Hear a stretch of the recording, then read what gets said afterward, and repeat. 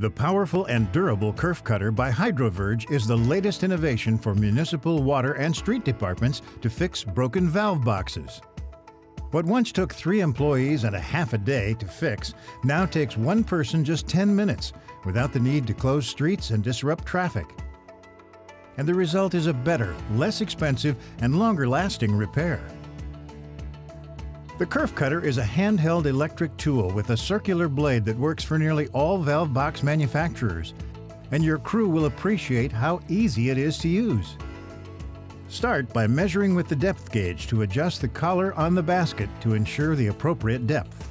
Insert the basket into the valve box and place the circular blade inside, resting on the center bearing. Align the Kerf Cutter shaft with the blade and cut off the top of the valve box. Remove the basket and blade from the valve box and insert the puller extraction tool inside the valve box. Leverage the cut valve box section out.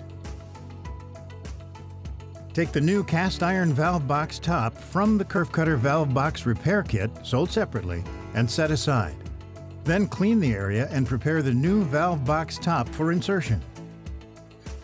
Set the new valve box top into place, replace the cover, and use a hammer to gently seat and level the new section into place, ensuring a tight interior seal.